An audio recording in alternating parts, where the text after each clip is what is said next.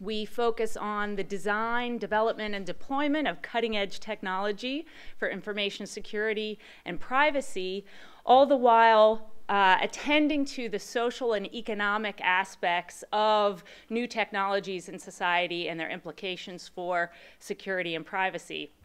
So Professor Jonathan Zittrain is a perfect speaker, fitting with those themes.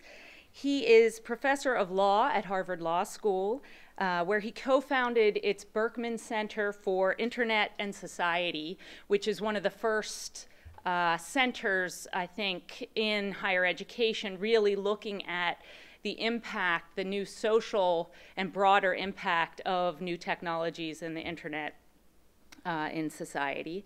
Professor Zittrain was formerly professor of internet governance and regulation at Oxford University before going to Harvard.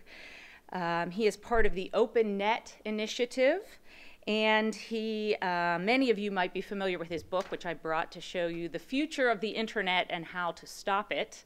And today he's going to talk to us about that and other ideas. So join me in welcoming Professor Zittrain to Dartmouth. Thanks, Denise. Thank you very much. I'm very pleased to be here today. Sound level okay? Good. Thanks for coming out to hear what I've got to say. I've got a few visual aids to share. Vince Cerf says that power corrupts and PowerPoint corrupts absolutely. So I would be perfectly honored if you wanted to interrupt me as I was talking. I'm confident we can get things back on track if need be. But please just shout out. We're a small enough room that we don't have to stand on ceremony. So I've been thinking a lot about civic technologies. Civic technologies is a term I've coined, so I don't expect anyone to really know what it means just yet. But when I utter it, I think of technologies that rise or fall depending on the nature and quality and amount of participation that they get from their users. This is not most technologies. Your refrigerator will not chill your food any colder if you're enthusiastic about what it does. It won't work any better if your neighbors are really into refrigeration. And this is true of many technologies. They're not civic. They're good, they're just not civic. There are a couple technologies that are civic, and that civic character gives them an unexpected extra boost when they are new that very few people tend to foresee. And then once they get really successful, they tend to hit a certain patch of problems. They have special vulnerabilities that are exclusive to the fact that they are civic that have to be overcome. And if they're not overcome, bad things happen. So I wanted to organize this talk around some examples of civic technologies to give you a flavor of what I'm talking about and to try to express why I think almost anybody in a room like this has a role to play in trying to keep vital some of the civic technologies that have come to be at the center of our information technology environment. So the internet is one such technology. These are three of the founders of the internet, classmates together at the same high school in suburban Los Angeles in the 60s. We had a French club or a debate club. They have a Let's Build a Global Network club that worked out very well.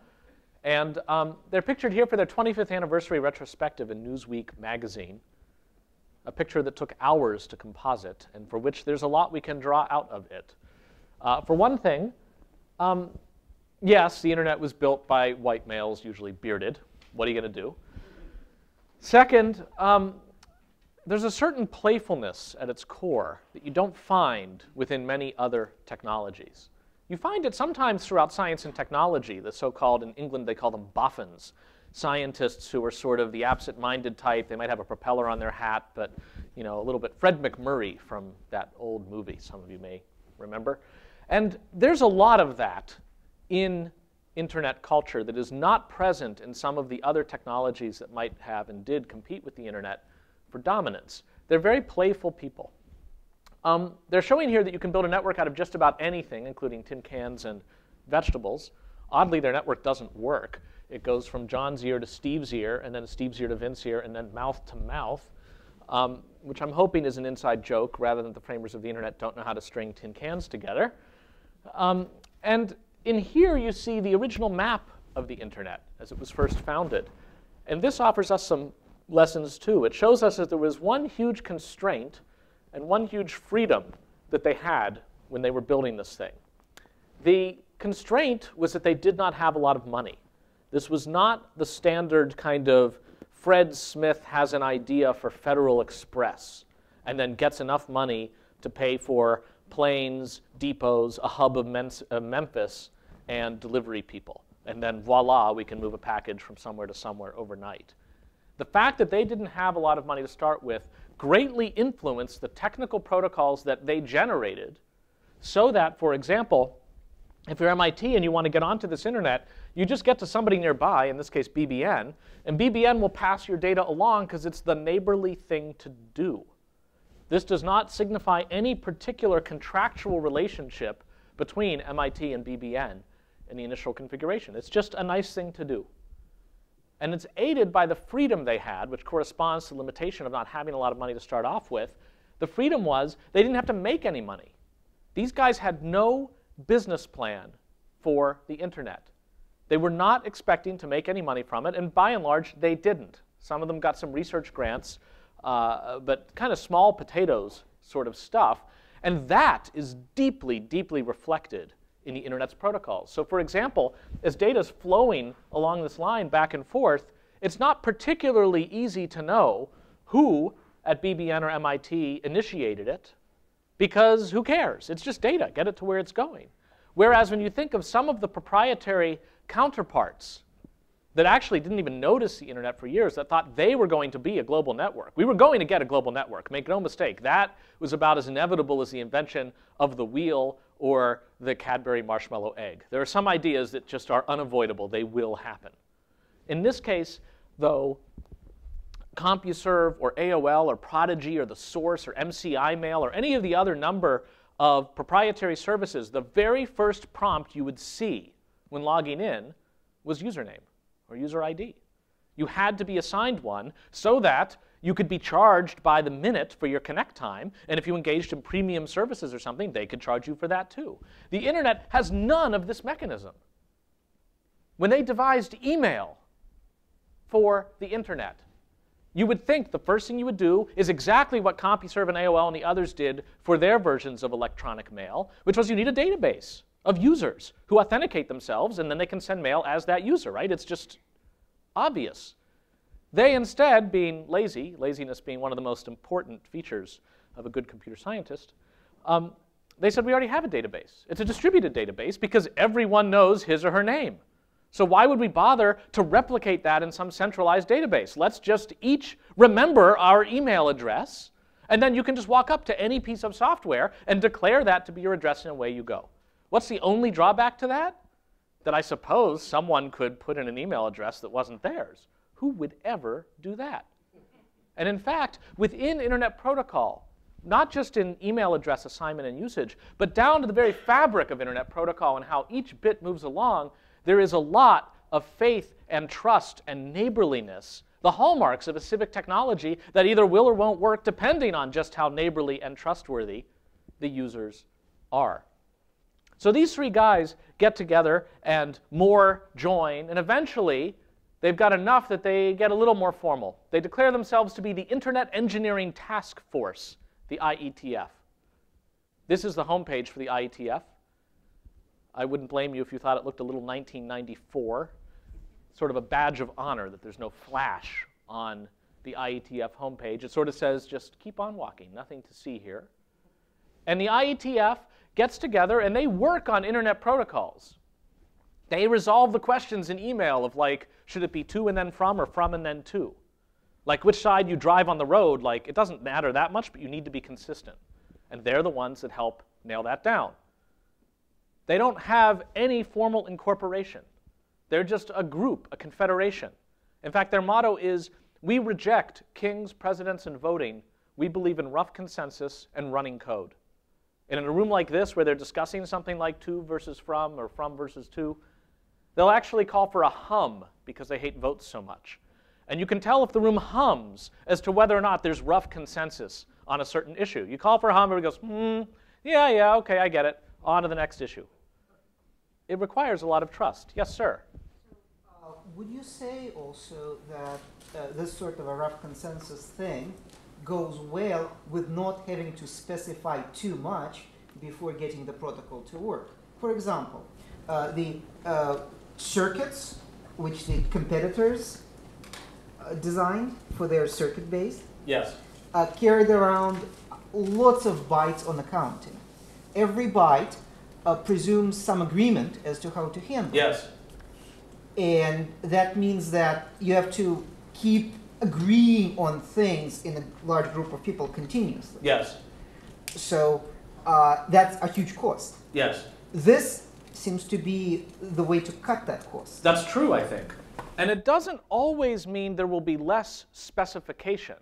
There might be something highly specified, but it will be contrary to the instincts of the IETF people to think of enforcement mechanisms for it. I mean, even within an MP3 file, there's actually a field, there's a copyright bit in an MP3 file. It's like, is this copyrighted? You can check the box, like, yep, sure is copyrighted, now let's copy it. And in a way, here the IETF, they have some specifications for so-called quality of service, trying to get data at a certain rate through the cloud, and I'll talk a little bit about that. But all of that is the data should just flag itself if it's in a hurry. Kind of like within email, there's a way to like check a little red box, up its priority, which means people will pay less attention to it because it's an honor system. It's not like you only get 5 urgent emails a day, and once you've done the 5th, you can't do a 6th. So there's a certain drawback to a scheme that's all aspiration and no enforcement. But you're right that it makes it very easy then. You don't end up with all of this elaborated protocol to do enforcement. You can just express preference or desire. So, is there any idea of just about how much cost and effort this approach has saved? I don't know how you'd go about quantifying it. For my purposes, I simply say that it turns out that when you start off with a phenomenon that does not obsess with how finely to cut the pie to split it, but worries more about the overall size of the pie and says we'll cut it up later, that can tend in its early stages to outclass those schemes that are really obsessed with the pie slice size, and that therefore it does better, even though it might start out much more obscure. And that's, in short, the story of how the internet, in my view, ended up transcending CompuServe, AOL, Prodigy. There were these key moments when AOL is kind of like they built a land bridge over to the internet. I don't know, was anybody ever an AOL user? And it started where you just logged in and all you could do is communicate with other AOL users. And then one day, there was a gateway and your mail could get from AOL to the internet. It's known as a September that never ended. Yes, yes. It's reminiscent to me of a cruise ship for the first time pulling up outside an unspoiled Caribbean island. And the gangplank goes down, and the people on the island are kind of looking, and people in Bermuda shorts step off and like, where can I buy tchotchkes? And it's like, well, there's a plus to that, but there's also a minus. And a number of people on the internet, to this day, if somebody says, here's my email address, and it's an AOL address, it's like your cred goes, right, exactly. Memo, news you can use. If you have an AOL address, get a new one. So if you want to join the IETF, this is what you see. It's not a membership organization, no cards, no dues, no secret handshakes. Smiley face. It's a large, open, international community of network designers. Smiley face. Can you imagine any other formalized standards body that would have this on its membership page? It's a very strange thing, but of course, they are trying to attract the kind of people who would find this attractive, and they are trying to repel the kind of people who would not, or who aren't techie enough to like it. And in fact, that's what Dave Clark, who's down the street from me at MIT, says about the early days of the internet and as it got more formal. He says, we've changed our name 4 times. It's a deliberate strategy. If you want to make sure people don't find you, you can change your name every 2 years. So we used to call it the Internet Configuration Control Board. We made that term up to make it sound as uninteresting and boring as possible so we could go meet in private without anybody noticing us. Then we called it the Internet Advisory Board, et cetera, et cetera. So it's not like they're trying to fly a flag and say everybody needs to join the IETF because the internet is your future. It's more like, I don't know, the Vulcans waiting to see who discovers warp drive. And when they see the signature, then they arrive. They're like, congratulations, welcome to the Federation. But you kind of have to earn it, sort of thing. Figured that was topical, Star Trek, this week kind of thing. So compare that not just to CompuServe, AOL, Prodigy, and the other commercial services that many of us through the mid-1990s thought were going to be the future of global networking, but compare it to, say, the International Telecommunications Union, the ITU, founded over 100 years ago to deal with the problem of the use of encryption in telegraph wires, with an icon that kind of rivals that of NASA in sort of datedness. And they're a very formal group. They're now under the auspices of the UN. Membership requirements for the ITU, you must be a state. You must be a country to join the ITU. And they get together and through their plenipotentiary conferences and World Telecommunications Standardization Assemblies and their secretariat, they answer such questions as, what should the international dialing prefixes for telephones be? So it's the ITU that in its democratic way decides that the United States will have 1 and Ecuador will have 593, and that Motorola will be a country. Motorola is a country for these purposes because of the Iridium system and how that all worked. So the ITU is of the belief that the current internet is a total mess. They don't understand how it even came about, and that the ITU should be spearheading the charge for a new one. And there are people in the US government who believe this as well. They've actually started a project called the Focus Group on Next Generation Networks, also known as the FGIGIGIN.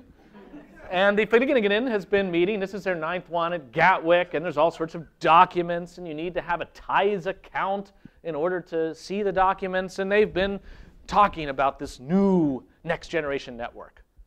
They've actually come up with a schematic for it. Here's the schematic.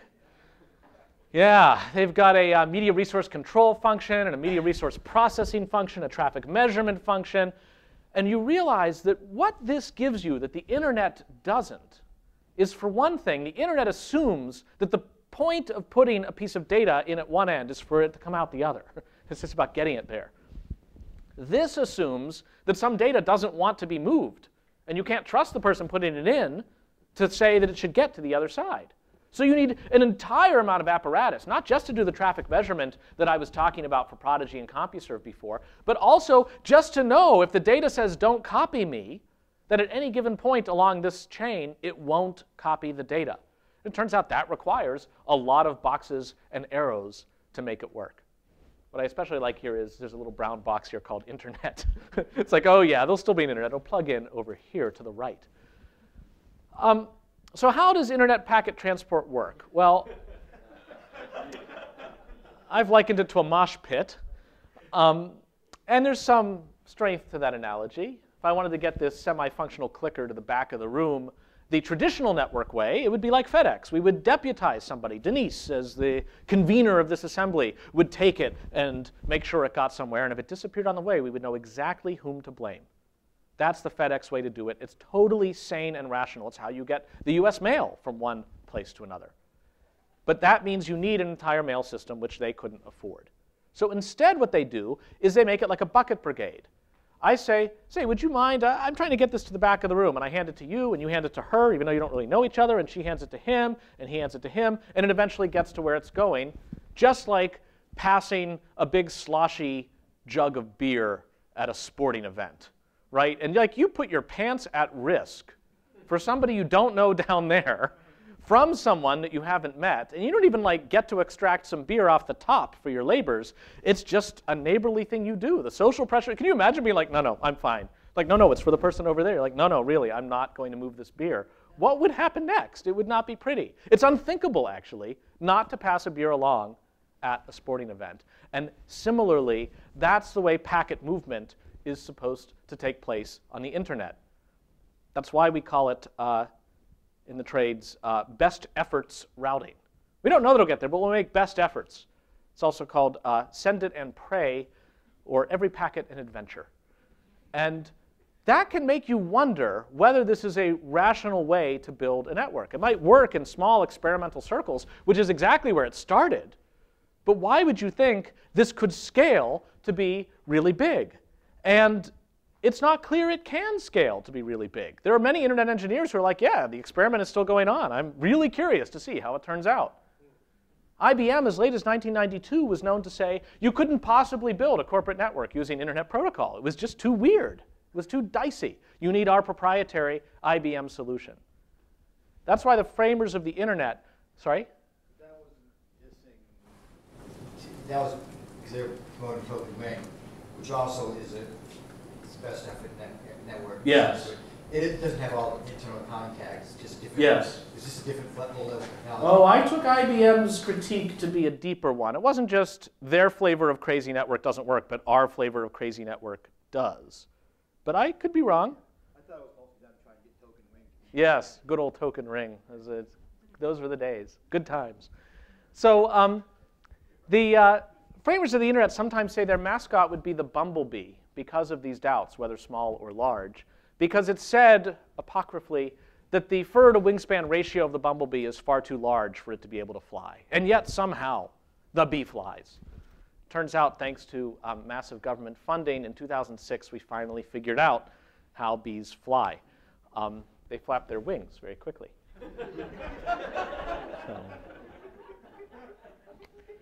So, all right, you get a network that is really successful, that doesn't have a lot of measurement, that does this kind of best effort stuff, and it gets more and more popular, and some land bridges are built to it, and eventually it starts to subsume the other more rational networks that many of us again thought were going to be all the rage.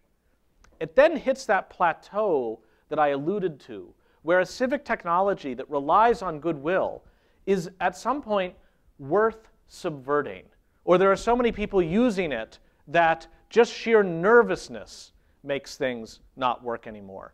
I actually remember an experiment that Douglas Hofstadter ran once in Scientific American after he inherited Martin Gardner's mathematical games column there. He was interested in something he called the principle of reverberating doubt. And he had some kind of game theory hypothetical where it was like, there's a button in front of each person in this room. And at the count of 3, you can either press the button or not.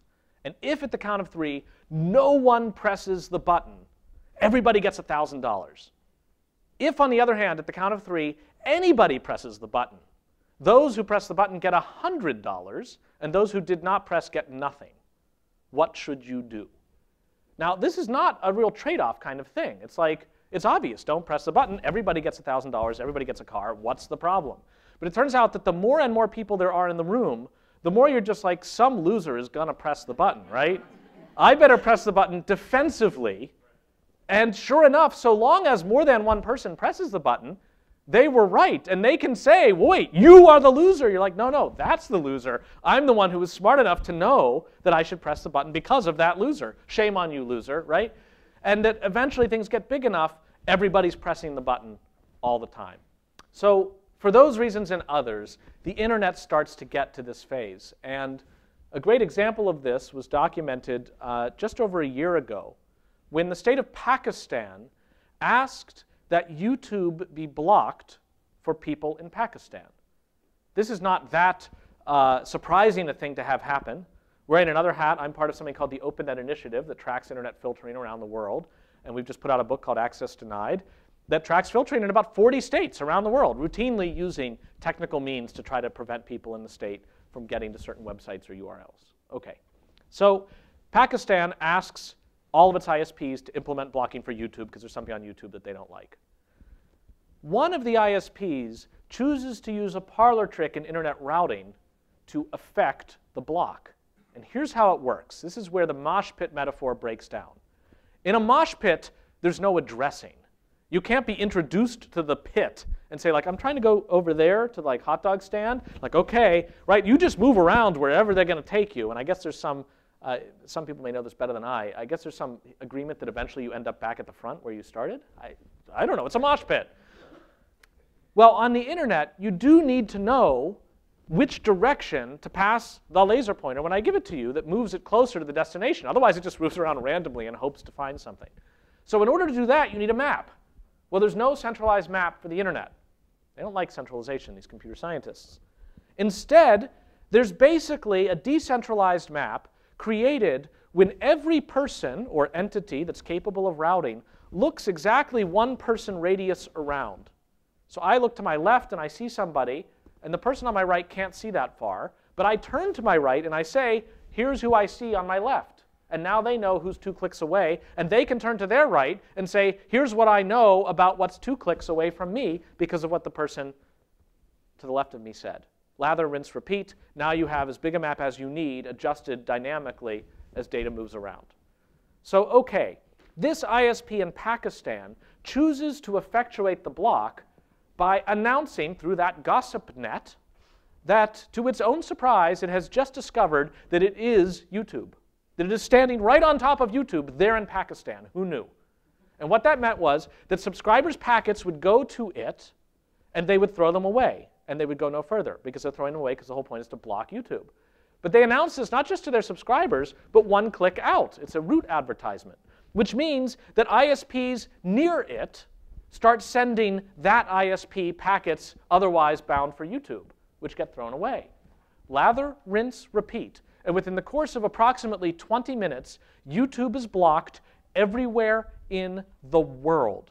If you're sitting in Hanover, New Hampshire, and trying to get your packets over so you can watch like Chocolate Rain, your packets are going to Pakistan, and they're not coming back. Now that's weird. That's weird, right? There was absolutely nothing that one of the most popular websites in the world, run by the most powerful company in the world, could do about this situation. YouTube and Google were not privileged in any way to deal with this hijacking.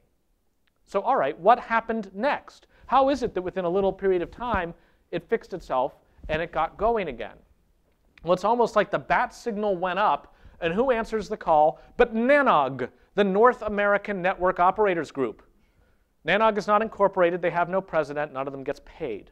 NANOG is a group of people self-identified as people on NANOG who, on a nice sunny day, stay inside and reply to messages on a message board that is about networks. That's what makes you NANOG. So some of these NANOG people actually work at internet service providers as mid-level employees, and they're just like, oh, we've got a live one here.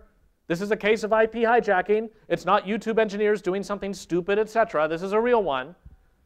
What are we going to do? And they start exchanging ideas. They came up with some code. This is how you would reprogram your routers if you happen to be near one in order to ignore this one spurious datum.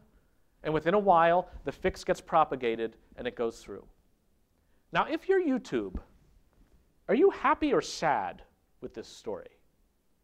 I could see you being sad because your entire business could go down at any moment when any ISP chooses to utter one lie about you, and within 20 minutes, that's it, you're down. That seems bad. That's like a vulnerability that some Center for Security, Technology, and Society should study.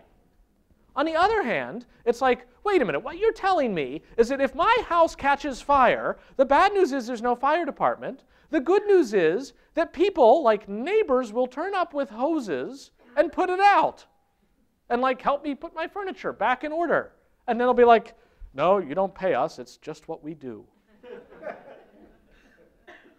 So, this is an example of a Civic technology that hits that first bump, that supersonic barrier as it gets really popular, and that in response to the newfound vulnerabilities within that bump, evolves a civic defense system, the thin, geeky line that stands between us and chaos, that no one pays and no one knows. They're just there laboring because it's something they do. If I wanted to make an attack on internet infrastructure, this Friday, I think, would be a particularly good time. Anybody want to hypothesize why? Yes. She's like, they're going to a meeting, which is partially true. The full answer is from the back row, which is the Star Trek premiere, right? That no one will be minding the store. It's not like they have shifts or something. If they all go to a Star Trek movie at the same time, the internet is defenseless. That's weird, right? Now, like, some of them are into Battlestar Galactica, so like, whew. But it's still a highly informal way to keep critical infrastructure going. Now, my claim in the book is broader even than this. It's saying this isn't just a story about the internet. This is a story about a class of technologies we call civic technologies that edge out the others because they're so flexible and don't have huge amounts of measurement and worry built in, but then hit this vulnerability. Wikipedia is another excellent example of this. If a man named Jimbo came up to you in 2001, it's like, I got a great idea. We start with 7 articles. Then anyone can edit anything at any time. And we'll get a free encyclopedia for the world. Huh? Right. Dumbest idea ever. Not just a bee. That's a piece of felt. I mean, that is just so profoundly stupid to expect that anything good would come of it, that not even Jimbo had this idea. Jimbo's idea was for Newpedia, which was going to be an encyclopedia written by experts that Jimbo would pay money to in the hopes that they would write articles. I pay the experts money, they write articles. I have less money, but that's okay. I'm Jimbo, I have lots. And we have Newpedia. That didn't work. It turns out that actually giving people a lot of money to think big thoughts and parking them in an office, we call it tenure around here, doesn't always result in the most productive people in the world. So somebody came up with the idea of having this wiki in the back end to at least let people make suggestions and concrete edits to the articles for the experts to consider before piping it through into Newpedia. That's the genesis of Wikipedia. That back room became the front room. And that's what we have today, an idea that no one had, with an aim that turned out to be larger than anybody expected. Now 2.4 million articles, even more now, in English Wikipedia, and I think there's over 2,000 in Klingon Wikipedia. I haven't looked at it recently. And over 100,000 in Volapük, which is the new Esperanto. Who knew? It's like, what's wrong with the old Esperanto? Exactly. So there's a new Esperanto called Volapük, and somebody who's really into Volapük wrote a parser that translates from simplified English Wikipedia. That's a separate one from the English one. There's one called Simplified English. You can translate from simplified English into Volapük, and vroom, overnight, there's 100,000 articles in Volapük, and the Esperanto people were ripshit. Sorry, they were just like, oh my God, like this is cheating. You can't give them the above the fold 100,000 like elite status because they cheated and it was a big to-do and Volapük wins. So, okay, how does Wikipedia, which starts in a backwater, people are kind of editing it, at some point Slashdot gets alerted and to everyone's shock, Slashdot, instead of deciding it was lame, thinks it's cool and starts helping. And so like articles about Zelda go way up and they contribute their part of things.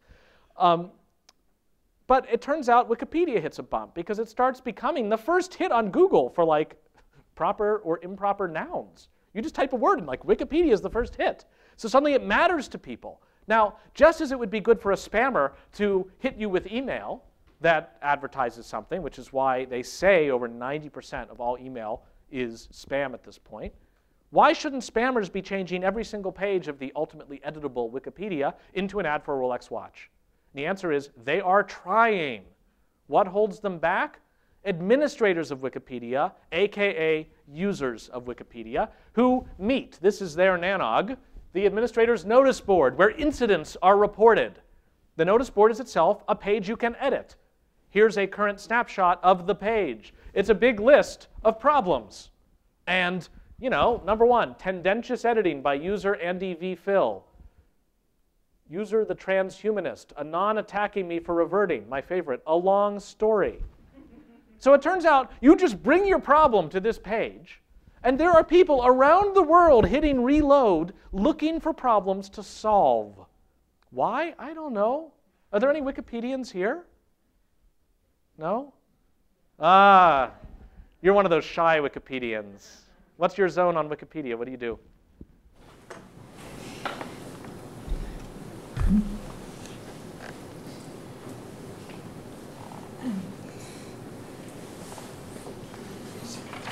All right, we will let you if you want. Not tell. You what? I'd rather not tell. You would rather, just like Batman. It's as if somebody's like, are there any superheroes in the room? And somebody turns to Clark Kent or to Batman's alter ego, whose name is Bruce Wayne, and it's like, oh, Bruce, that's you. And Bruce is like, ixnay on the Atman Bay, right? You're like, look, no, really, I have the EFF t-shirt, but I'm just, you know. So fair enough. Wikipedians aren't in it for the glory and for the like, oh man, you know, let's all give a round of applause. But there are people who will go to this page and fix problems as they come up just because it's what they want to do. Nobody's paying them to do it. And you end up, thanks to them, with a Wikipedia that isn't a bunch of ads for a Rolex watch. If they were all to just somehow be totally taken by a mind puzzle or, you name it, move on to something else, they decide they like Twitter, Wikipedia would be dead within about 45 minutes. At all times, Wikipedia is 45 minutes away from utter destruction. Talk about, as they say in legal circles sometimes, the price of freedom is eternal vigilance.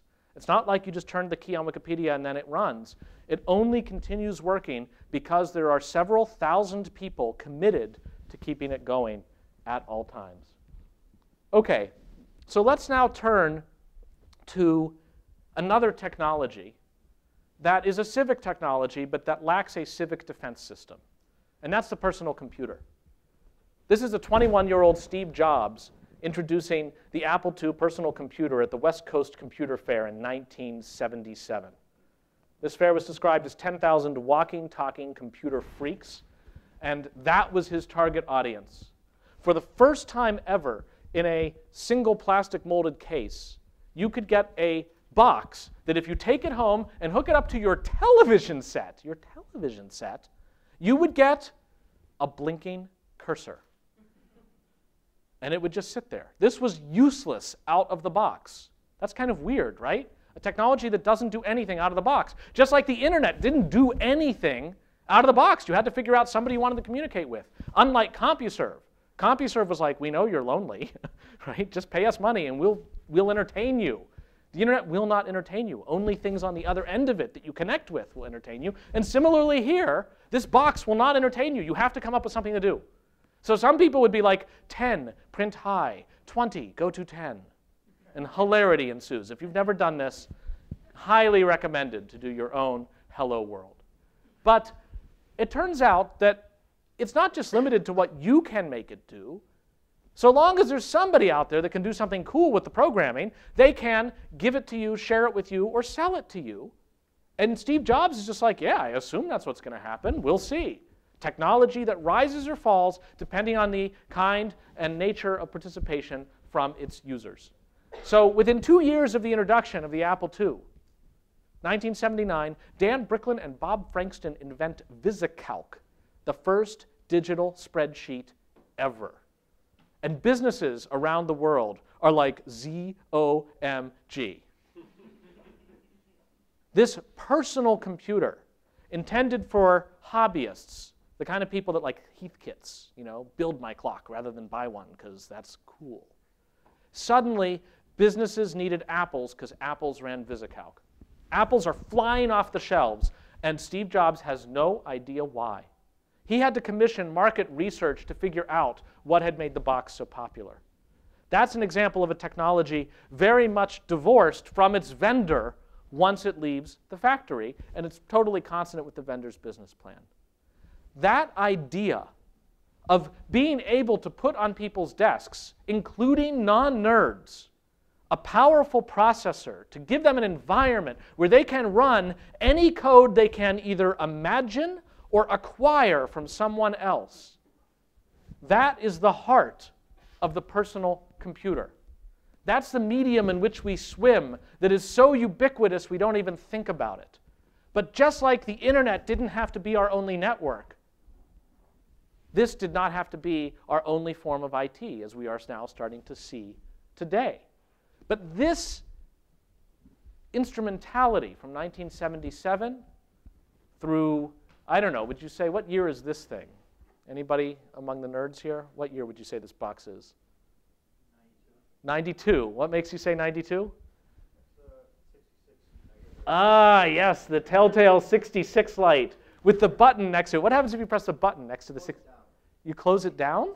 Slows it down. I see. It goes in and out of turbo mode. Leading to the question, why would you ever want it to run slower? Games, because Prince of Persia might run twice as fast, and that's annoying. Too fast. Yes, too fast. So you need legacy mode. And that's actually, my hypothesis has been the hamsters running on wheels inside got too tired, and sometimes you had to slow it down. But your explanation is actually more persuasive. It does turn out they've just invented a hamster-powered paper shredder. So the hamster goes in here, and you put the paper up here, and he runs on the wheel, and it shreds the paper, and then he can live in the paper afterwards. So it just shows, yeah, reuse is a viable alternative to recycling. So all right, from 77 to 92 up through 2007, you have this fact about the machines, which is you get the machine, you hand it code, it runs the code, no questions asked. And that means that in present day, you end up with machines, whether they are Windows or Apple or you name it, GNU Linux, they're running huge piles of code. And we have absolutely no idea what any of it does. I defy our friend over here to tell us exactly what smss.exe here is doing with only 400K. Anything? Right. I wouldn't blame you. Who knows? Right. He's like, it's Windows. I don't do Windows. Oh, yeah? How about ATS server, my friend? Because then, how do we even know if it's ATS server? It might be something that says it's ATS server. We got nothing here. And that means that we are making a leap of faith at least as big as the internet engineers who assumed that if you throw data out into the internet cloud, it would somehow work its way to the other end on unicorns and buttercups. We're making the same assumption here, which turns out, of course, to no longer be such a great assumption. The PC has long since hit its supersonic bump moment where it's been worth subverting. And you see news stories like this. You take your Windows machine out of the box, you plug it into the wall, ready to go and update it to the latest patches, you have 4 minutes. Because if you don't do it fast enough, enough other computers are hijacked out there and randomly knocking on Internet Protocol address doors that they will knock on your computer's door and infect it before you have finished patching it. That's weird. Except, of course, this is the part of the platform that's under control of the manufacturer, which sticks to a very different management model. Now we can get into a religious war, if you'd like, as to just how much Bill Gates is to blame for this situation versus others. That's not what I'm saying at all. I'm saying that the community model of development Yes. that you are describing is not how an operating system like Windows is created and managed. I mean, Windows is managed specifically for profit with a lot of communication between the groups driven by marketing. But let's at least make my claims clear. Claim number one is that for my purposes, often Windows, an admittedly proprietary system, is nearly as civic as GNU Linux, which I realize is a controversial claim. But that's the claim I make because both of them are Turing machines that allow you to select what code to run without interference from the vendor, even though one says you can't reprogram it under the hood. I realize there are actually two issues here. Yes. The issue that you're pointing out, that it's a general purpose computer, Yes. is very true. So Windows got its rise Correct. on people contributing software to each other. Correct. However, this particular issue, Yes. ownage within minutes, Yes. is is just the Which you don't think is true with, say, GNU Linux. no. In which case you are blaming Bill Gates. So I don't know. I'm certainly blaming Microsoft corporate culture Yes, for throwing yes. the kitchen sink. By Bill Gates, I meant Microsoft. They threw in every technology that could possibly be down the Yes. line used to sell the eyes of the users to Now, at advertisers. this point, I'm with you that there is enough spilled milk everywhere that we can point to lots of cracks in the jug. Just like at the point of the principle of reverberating doubt, there's 4 people that press the button. It's like, which was the one to really blame? I agree with you that there's plenty of issues with Microsoft, which Microsoft has fessed up to as well. But if you are going to have a general purpose computer that allows its user to arbitrarily decide what code to run, then it turns out that this vulnerability, where the user isn't even asked, it's just the computer gets compromised because of a flaw, that is but one flavor of vulnerability, which includes people who click on the dancing hamster because they saw the hamster dance. And when you do, the computer's like, I don't know about this, Davey. You're like, no, Goliath, it's fine. and you go ahead and run it, and boom, you're pwned. And that is true on any platform you want to come up with that's general purpose. Yes. Okay. So we get flavors of worms and viruses that propagate sometimes through passive backdoors that are unambiguously operating system flaws, sometimes through front doors where we say we want to run it. We want the Jessica Simpson screensaver. It gives us pictures of Jessica Simpson. It also happens to be spyware. And some people are like, pictures of Jessica Simpson, spyware, pictures of Jessica Simpson, and others just don't know. But that leads to a level of sophistication among the malware that is truly extraordinary. I mean, the Stormworm is one of these amazing things, striking back against researchers that seek to destroy it, shutting down their access for days as you try to investigate. It knows and it punishes. They're afraid. I've never seen this before. And you're like, is this a script to 24 or is it network world? I mean, come on. This is weird. And our defenses against it have not evolved significantly since 1977. This is an email sent a long time ago to Harvard Law School faculty and staff warning of an insurgence of fraudulent emails at the law school and giving a huge pile of advice about what you're supposed to do, because if you make one wrong click on an email, right? It's an electronic mail. You make the wrong click, that's it. Your computer is completely owned by someone else, and all the data is at risk, and it could be up at night doing who knows what. That's weird. Among their advice, this is my favorite piece of advice. Be weary of emails that have misspellings, poor grammar, or odd characters. They're a red flag for fraud. I wrote back, I was like, I think I got one. They gave me a one-way ticket to Oxford. The fundamental problem is this: the Cap'n Crunch bosun's whistle. A prize in a box of Cap'n Crunch cereal in the early 1970s. After you've given your child a bowl of cereal, why not have her burn off the sugar by running around the house and blowing a whistle? So it was a good prize, but it turns out it had an extra feature. If you cover one hole of the whistle and blow, it emits a tone at exactly 2,600 hertz. The tone at the time used by monopoly telephone provider AT&T to indicate an idle line. In America, pick up the phone, blow the Cap'n Crunch whistle, and you get free long-distance telephone calling. Wow. Boxes of Cap'n Crunch cereal flying off the shelves. They have no idea why at General Mills. Oh, new third-party app for our cereal. How unusual. The problem was that the technology for AT&T was not meant to be a civic technology, to be controllable in any way by the people. It was just meant to carry the data. The channel of communication was supposed to be separate from the channel of control. But they had just made a mistake. They fixed it. They're AT&T. They ran the whole network. They made it so that there was no sound you could utter that would reflect on the network itself. It would just carry the sound to the other side. Fine, they fixed it. The internet is still at exactly this place. The pathways that carry our tweets and instant messages and Facebook friend requests and emails are also the passages that carry executable code, whether to instruct intermediate routers or to reprogram the machines at one end or the other. And we wouldn't want it any other way. Of course you want to be able to click on something and vroom, have it running on your machine. But that's also the heart of the security problem that isn't operating system specific. My claim is that if we don't figure out how to solve this problem, we will see the end of the personal computer and the concept behind it as we have known for 30 years. And by the concept behind it, this is what I am talking about facing extinction.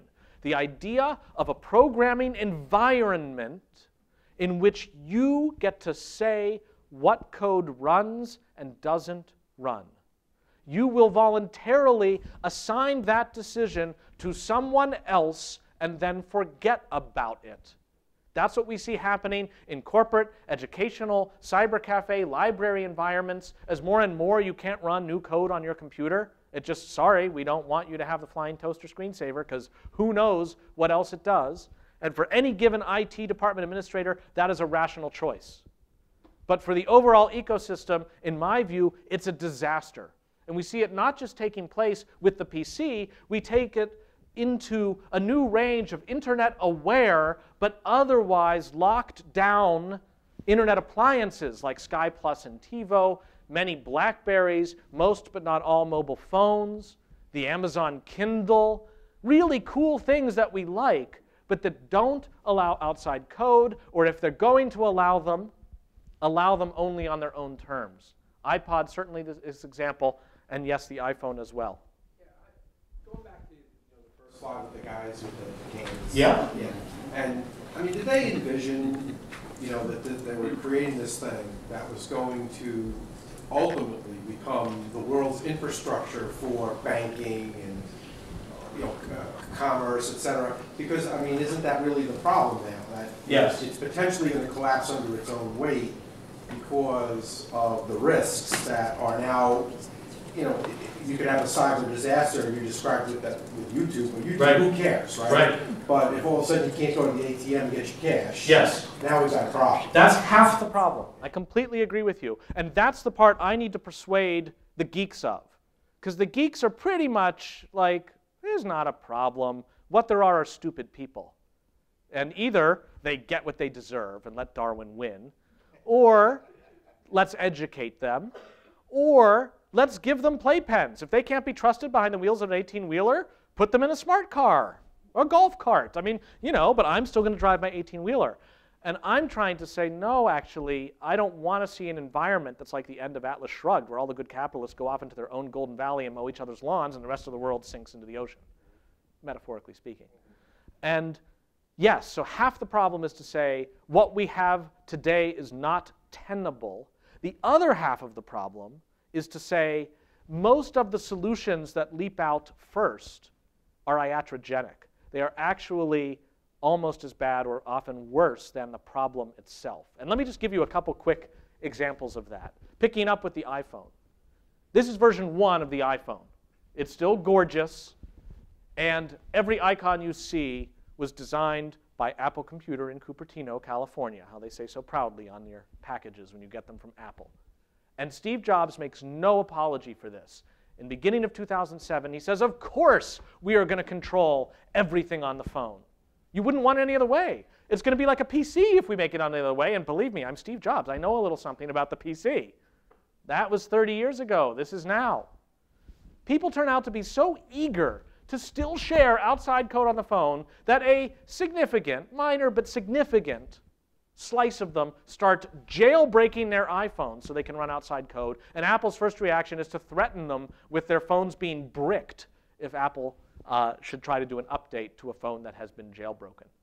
But finally, Steve Jobs gets religion. He says, okay, you're right. We're going to have outside code on the iPhone. And we're going to have an SDK, a so-called software development kit. Not a real Newsweek cover.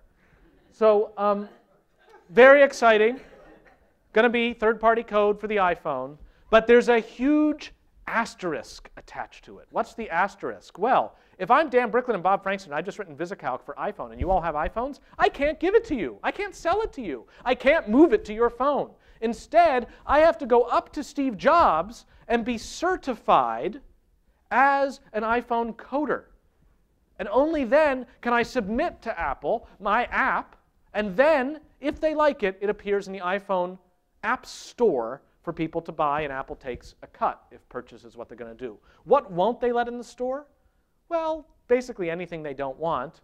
This is another blurry Steve Jobs describing the limitations. Illegal, malicious, privacy, porn, bandwidth hog, and my favorite, unforeseen. Can't have anything unforeseen on the iPhone.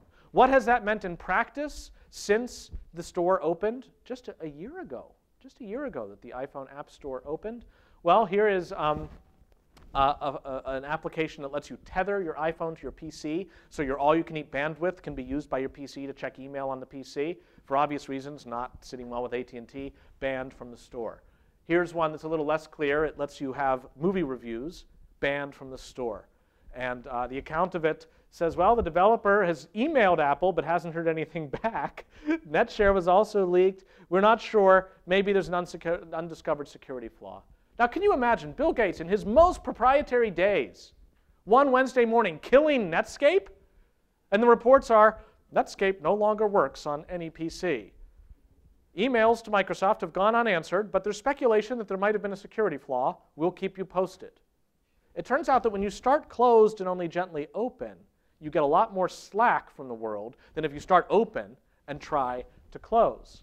one last example I couldn't resist. This is a small application called Freedom Time, counting down the number of days, hours, minutes, and seconds until, quote, the end of an error last fall, looking towards Inauguration Day, banned from the iPhone store. The guy that wrote it writes to Steve Jobs and says, you know, come on, what's the problem? It's all in good fun. Don't you go to Jib Jab, that kind of thing. And Steve Jobs actually writes him back, he says, and says, even though my personal leanings are democratic, I think this app will be offensive to roughly half our customers. What's the point? And you realize that we are creating, by our own consumer choices, an infrastructure that empowers certain entities to have to be persuaded what's the point. And the minute you have to say what the point is, anything truly disruptive, it's hard to say. Can you imagine trying to justify Wikipedia to investors? No, really, it's going to work, guys. This is a great idea. They're going to be like, what's the point? Of course it won't work. If Wikipedia had had to go through any form of the slightest amount of gatekeeping, it would not have existed. And I agree with that. In the Soviet Union, anything you started had to be approved of by some party official or another, or else you're in a heap of trouble. See, I knew that there'd be a flavor of Godwin's Law at work here, that eventually Steve Jobs would be called a communist. But yes, I agree with you that to the extent that you try to have a system that is explicitly rational like this, you end up with a system that is innately conservative, not in the political sense, but in the sense of being mistrustful and despising change.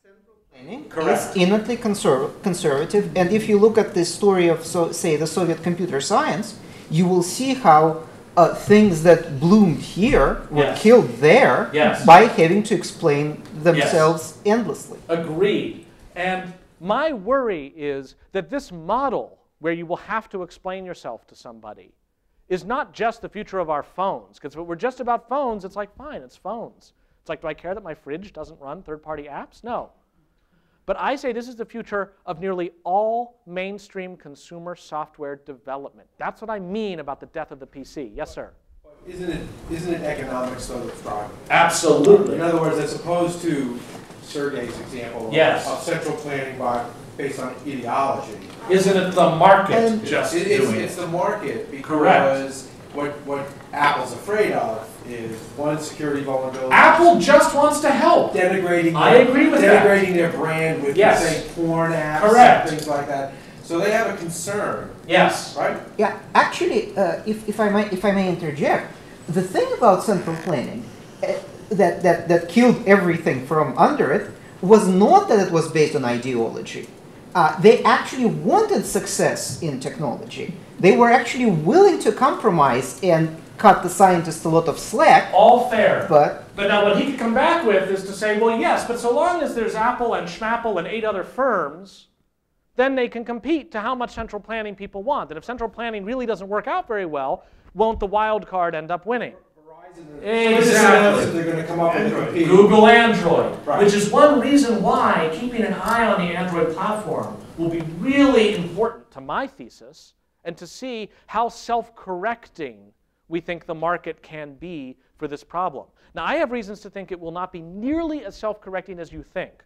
That the historical analog would be, no matter how many competitors you lumped in to those old networks, Prodigy, AOL, The Source, you just name it, one after the other, they were all still basically the same thing, competing on weird basic axes like price, or one has the AP newsfeed, one has UPI. None of them was as radical as the internet, because all of them faced those original constraints of needing to fit into a market framework where they had to raise and spend capital, and they had to demonstrate how they'd make money. And that turns out to be a limited universe. And how well we have a universe of others operating on different principles to give that entire universe of competitors itself competition, to me, is one of the central questions we have to deal with. In other words, there's always going to be an economic component. Oh, but there might be a generic box that you buy that happens to be a smaller form factor than a PC, that if it's eminently reprogrammable, who knows what it's doing next? It's an iPhone today, it's a Geiger counter tomorrow. Right, that'd be a business decision if somebody would invest and then create this. Just like it was a business decision. Correct. They do not care about their brand. Correct. If it's the porn box. Correct. They don't care. Just like there was a business decision to sell Apple computers to begin with, that was a .com play, but it fit into this other Civic framework, and so too with the early ISPs. They were commercial ISPs that were charging you for internet access, but they didn't care so much about their brand identity, and they were interchangeable. Denise? I was just going to say that you have other historical analogs, namely two technologies that we don't think at all as Civic technologies, radio Yes. and television. Yes. I was looking up for Mark Williams, who's not here, Film and Television Studies. This was astounding to me, the early history of television. Totally hobbyist-driven. Hobbyist. Oh, I'm on your frequency, I'll move over one, don't worry about it. So Exactly. It isn't inherent in the technology Yes. or, I think, the market. Yes. We make decisions along the But way. then that's a great example of, with television, you get to a zone that is 67 channels and nothing on, which is the claim that there's still competition, but it's all pretty much on minor zones. Yes, sir, in the back? You mentioned the telephone. There was the requirement a long time ago that telephone companies open up their media to any end devices. Yes. Right? That's So-called Carter phone and Hushaphone decisions, covered in chapter 4 of the book. Crucial decisions when what you were dealing with was a monopoly telephone provider that was forced. Yes. It's a very similar choice. It's not a monopoly in the strictest sense, but it is effectively a monopoly in that there's a few enormous companies who restrict access to their networks. Yeah, I'm not sure why you wouldn't say that's a monopoly in the strictest sense. That's a monopoly in the strictest sense. It's not a single.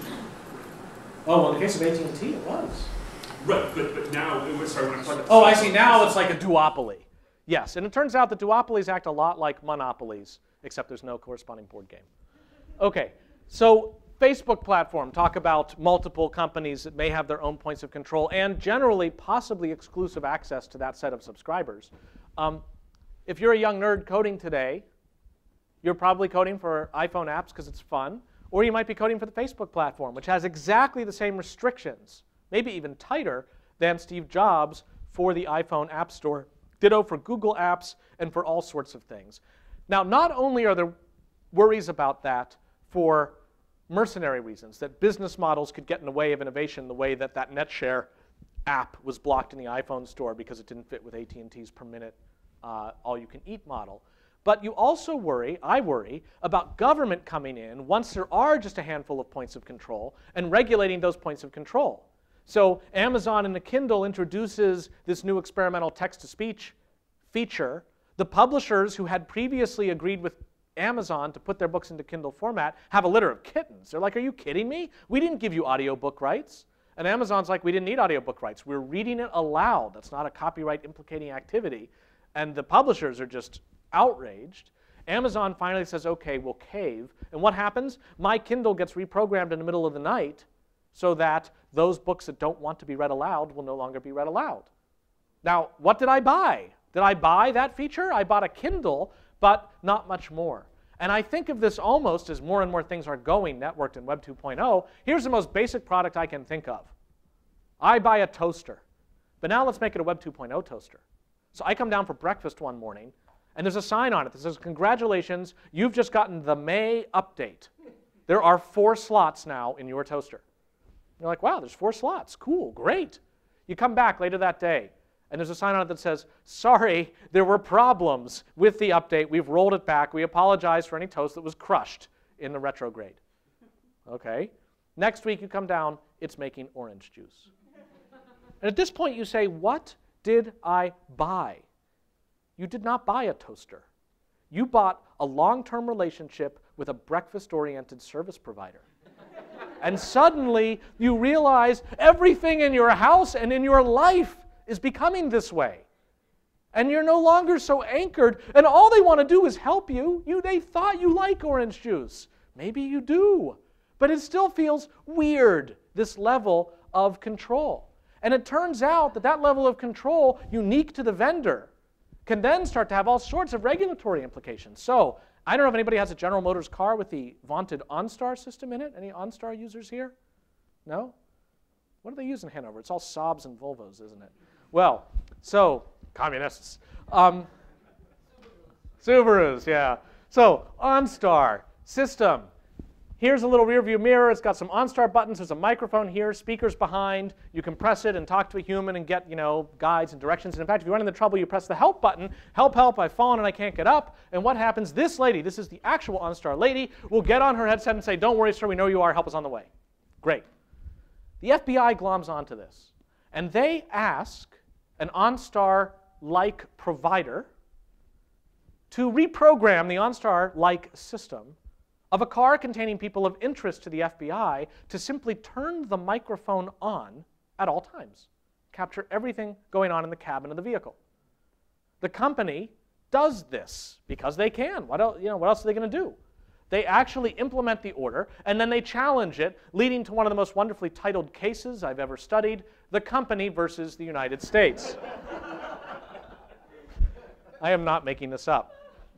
The company sues and says this extends beyond the limits of a wiretap roving bug.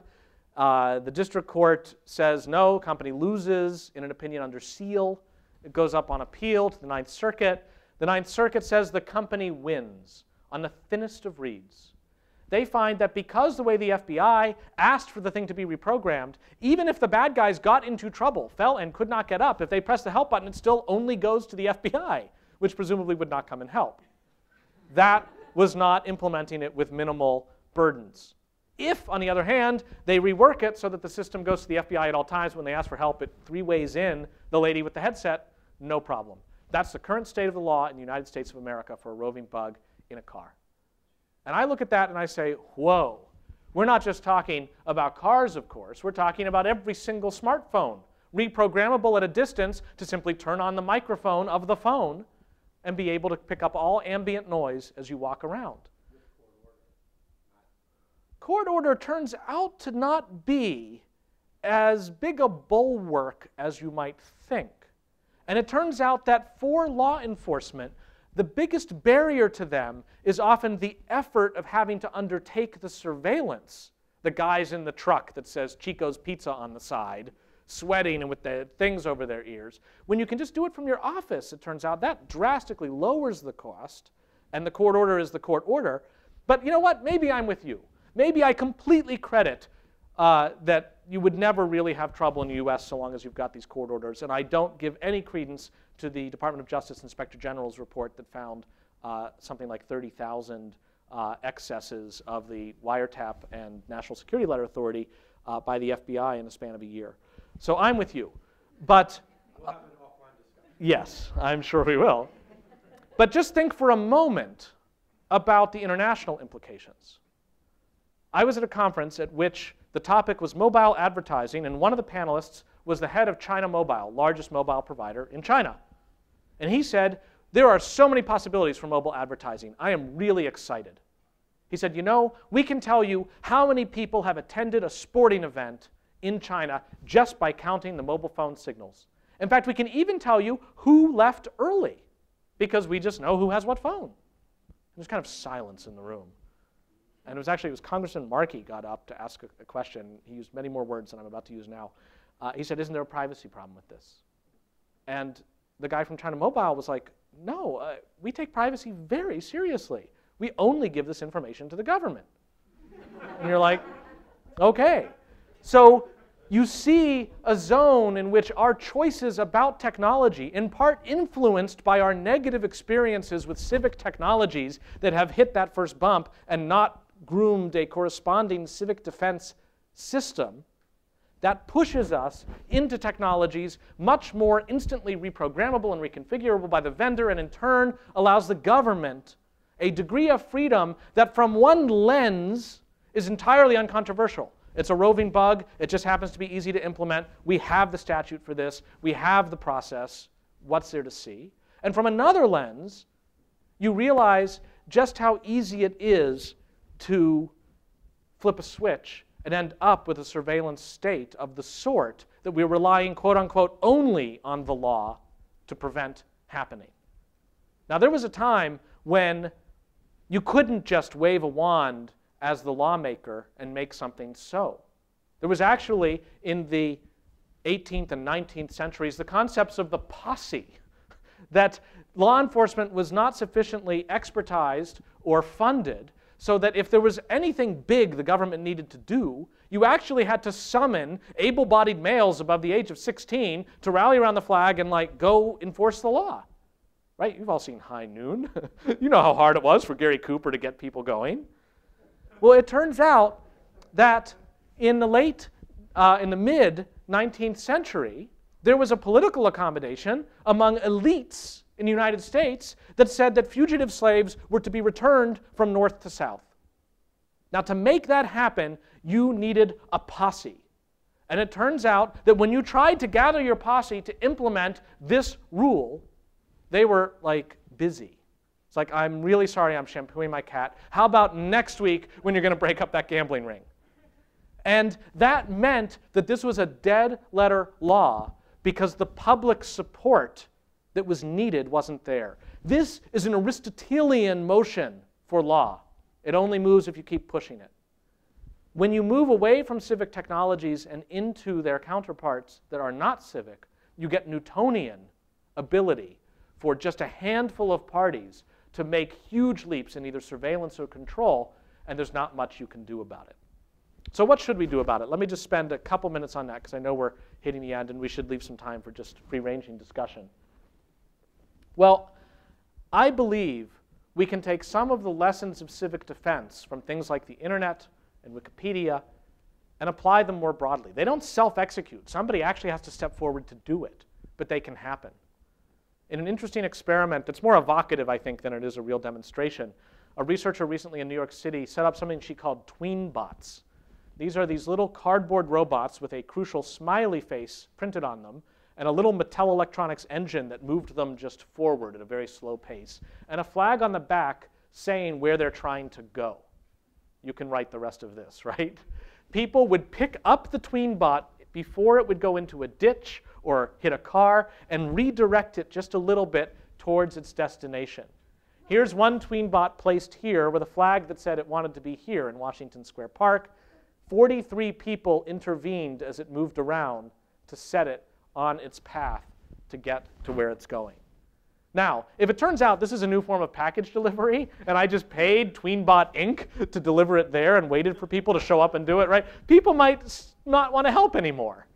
I don't know. On the other hand, you know, how many people use Yelp, even though it's all for Yelp.com's benefit? Yes, sir. Would it work if there were 50 robots? If there are robots everywhere. Right. This is exactly the scaling problem of the internet. It's like at some point you're like, fuck the bots, right? Yes, completely agreed. That's why I say it's more evocative than it is a literal path forward. But it does show that there is a surfeit of goodwill to be tapped that in the right moment can be very powerful. That's the lesson I take. And you're absolutely right that if there were tween bots everywhere, you'd start kicking them affirmatively out of the way. No doubt on that. So I'm part of two initiatives that are meant to try to tweak and deal with that surfeit and see how far we can take it. One is stopbadware.org, which tries to deal with the problem of malware online. The other is the OpenNet initiative that I've already referred to that tracks internet filtering around the world. And one hope is to be able to write software that will be downloadable to anybody's machine if you want to participate in this. And the software will anonymously radiate your machine's vital signs to the rest of the herd that's participating. And with that, when I'm about to click on that hamster and run some new code, I can stop for a second and say, wait a minute. How new is this code to the herd? Is it brand new, or has it been around for years? Or how many self-described experts in the herd have chosen to run this code versus clueless people like me? And it turns out that being able to ask a couple basic questions can greatly help, depending on your level of risk aversion, your own decision about what code to run without turning over to a single gatekeeper the kind of proxy that results in the non-civic technologies that I fear for all the reasons already discussed. Now, is this system gameable? Absolutely. At the point somebody starts to game it, we've hit our first milestone of success. We are worth gaming, and then we have to figure out how to get around it. So we have alphas up of what we call herdict, verdicts from the herd, an absolutely terrible name. It's especially bad because our icon is a sheep, and sheep come in flocks, so it should technically be flock-dict, but I can't bring it ourselves to call it that, so it's herdict. And so that's herdict PC, trying to deal with, for the first time, to steal a phrase from Bill Gates, a digital nervous system for the internet.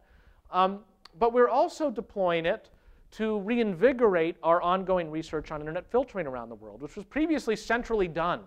We would send people or recruit people in a state to run tons of tests on what they can get to and what they can't, and then get out before they get arrested, which is a dicey way of performing academic research. So we've created a site and a toolbar called Herdict Web. And with Herdict Web, you can visit this if you're online right now. You can actually, when you can't get somewhere online, you can just click and make that report and say, I can't get there from here. What's going on? And the act of asking that question helps to start answering it, because we can see from different people's reports who can get where and when. And we can start to winnow out when China is blocking YouTube or make an inference about that, or when YouTube is voluntarily withholding certain videos from Thailand, as they are, because they insult the Thai king, or when one company doesn't let its employees get somewhere, or one ISP doesn't let its subscribers get somewhere. Now we'll actually have a neighborhood watch from that, depending on people wanting to install this because it's fun, it's playful, and maybe because it's helpful, just like SETI at home. We even, inspired by the website Am I Hot or Not, came up with Am I Blocked or Not? And here you can just go through and view one blocked page as reported by others after another and say whether you too can see it. And that way, if one ant goes up the trail, we send a couple more ants, and then a couple more, and with it can start to elaborate where the blocks actually are and aren't. So, in conclusion, there was a time when it was actually sensible to hitchhike. And in fact, how many people in this room have hitchhiked before? Right.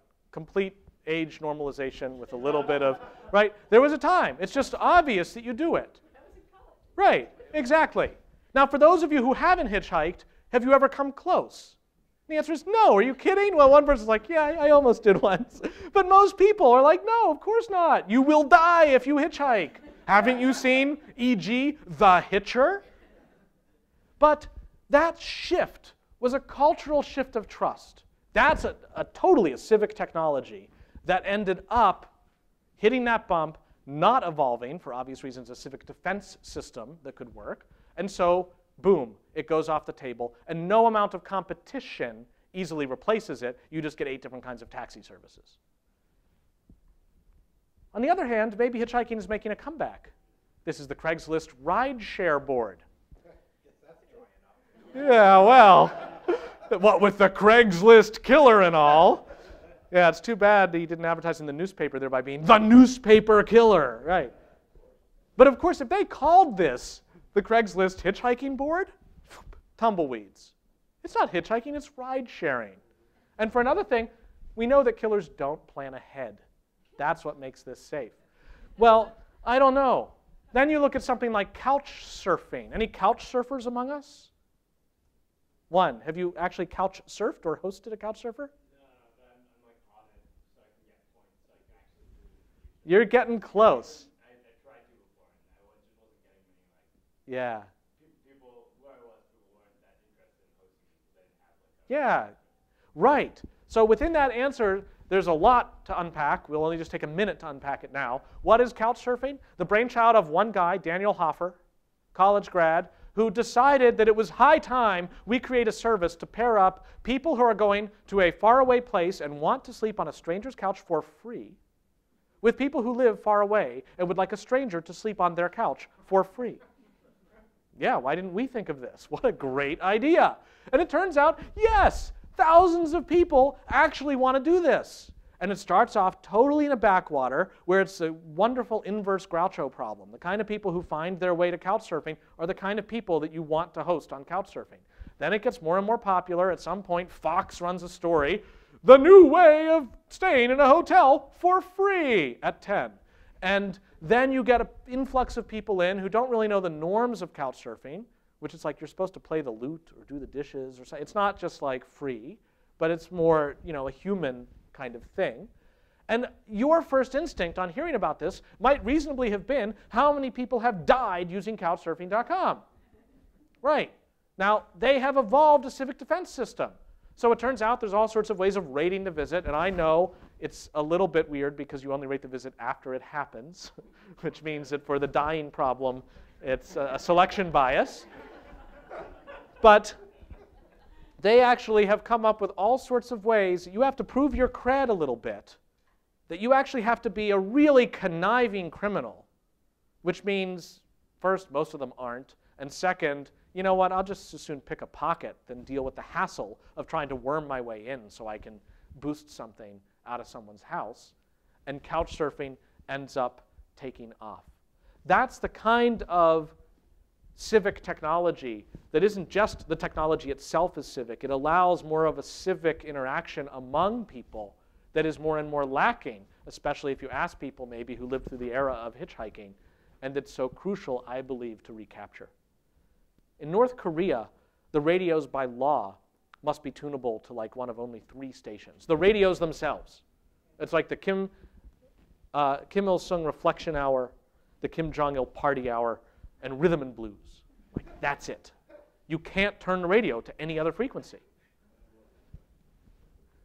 And it's like, yeah, if you didn't have it, we'd have to make them up. When you get off the plane there, you know how it's like Oz, it's in reverse? Yes. Everything's in black and white. Yes. Yes. And there's that hidden hotel that's the shape of a bat that's like one of the most massive buildings in the world that didn't work out. The concrete was like defective. So they were like, we shall never speak of it again. So you like ask the taxi driver, I'd like to check out that hotel. He's like, what hotel? He's like, that big Hulk to the left. He's like, I don't see anything. Do you see anything? So in South Korea, they have this idea of taking solar-powered regular FM radios, tying them to helium balloons, and floating them across the demilitarized zone to give the people in North Korea hope of a technology that isn't engineered to shape and control them. Now that's obviously one anchor point at the extreme of where we can go with technologies that don't have any civic dimension to them.